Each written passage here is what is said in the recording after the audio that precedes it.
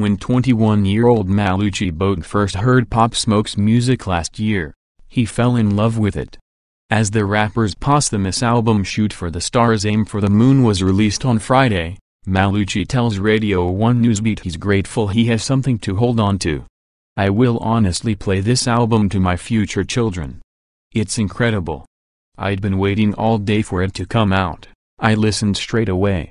He says the release of such a special album, Pop Smoke's debut, was bittersweet. "While I was really enjoying the songs, I was like, wow, this is the last one I'll get to hear."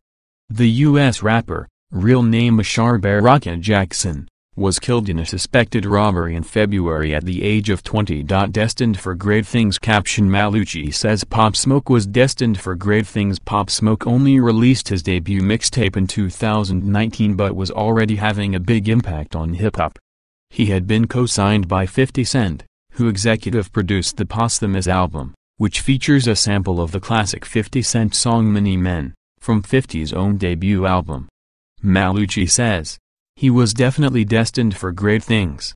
If you look at what he did in about 14 months of his career, most artists do that in 5 or 6 years." Maluchi's friend Jamie chimes in, "The reason we love Pop Smoke so much in the UK is because he bridged the US and UK music scenes.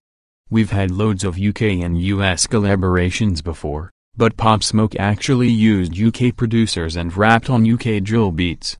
Pop Smoke often worked with East London producer 808 Mello, helping give the Brooklyn artist a sound more familiar to London. Skip Twitter post by @ndayixo report. End of Twitter post by @ndayixo. He had relationships with artists like Aj Tracy, Fredo and Dave, and his previous mixtape featured a freestyle on the same beat as Headie One's iconic tune Know Better. "You have this unique thing with Brooklyn rapper. It was created by UK production," says music journalist Abubakar Finan. "This whole new sound that was bubbling through Brooklyn was created by 808 Mello, AXL Beats. These UK producers shaped it." Abubakar says originally the artists in Brooklyn didn't even know the producers were British. They were just tripping the beats off YouTube.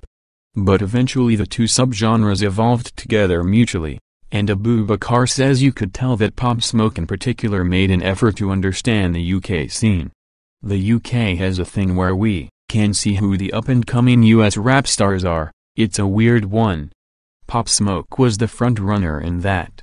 It's a shame we didn't see it proper come into fruition."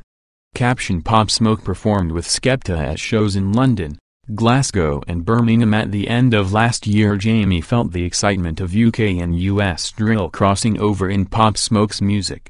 "He was changing the music culture," he says. Jamie thinks Pop Smoke was still evolving with every body of work and that this album contains a mix of genres. He sampled 50 Cent's Many Men, a classic tune. He's mixing old school with new school. It's so creative. It's really sad that we won't get more albums from him. Album cover controversy. Maluchi, like many, was glad to see the album had new cover art.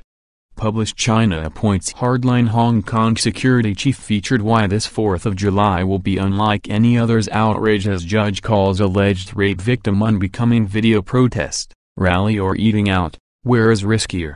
Finding the invisible millions who are not on maps. Deciding who lives and dies in a Cape Town township. Sky is the limit for Pakistan's metal artist.